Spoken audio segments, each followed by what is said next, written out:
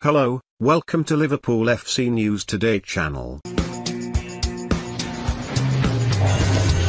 As Liverpool continue to get over their Carabao Cup draw against the 10 men of Arsenal, attention turns to the Premier League action on Sunday against Brentford. The Reds head into another game without Sadio and Mohamed Salah as they represent their national sides at the African Cup of Nations, and those still on Merseyside will be tasked with picking up all 3 points at Anfield. One player who will be hoping to make the most of the opportunities afforded to him with the aforementioned duo out is Takumi Minamino, who featured against Arsenal on Thursday.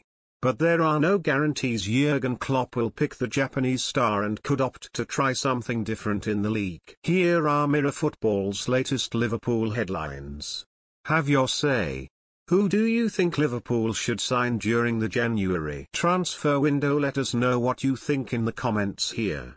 Minamino squandered a glorious chance at Anfield on Thursday, and the miss highlighted just how much Liverpool rely on Salah and Mane.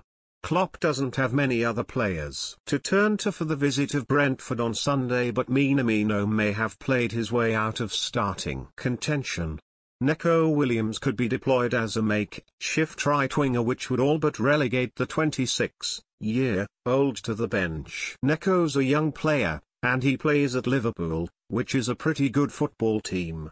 It's not that easy to get in the first team, on his maybe natural position, Klopp said in November. Read the full story here. Liverpool could only watch on as Manchester City beat Chelsea 1-0 in Saturday's early kick-off.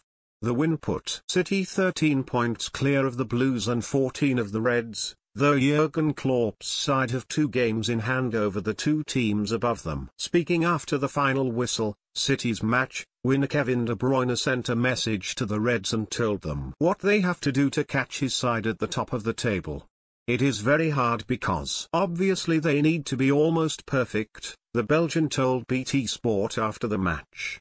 Read the full story here. Despite not being on Merseyside at the moment, that hasn't stopped British media from keeping the Egyptian in the headlines. As the attacker and Liverpool go back and forth over a new contract, an offer has been made for the 29-year-old to join a Premier League rival. Former Tottenham Hotspur striker Teddy Sheringham has said that should Salah fail to renegotiate fresh terms at Anfield, he can always join his old club in North London. He's openly come out and said he wants to stay, Sheringham told TalkSport.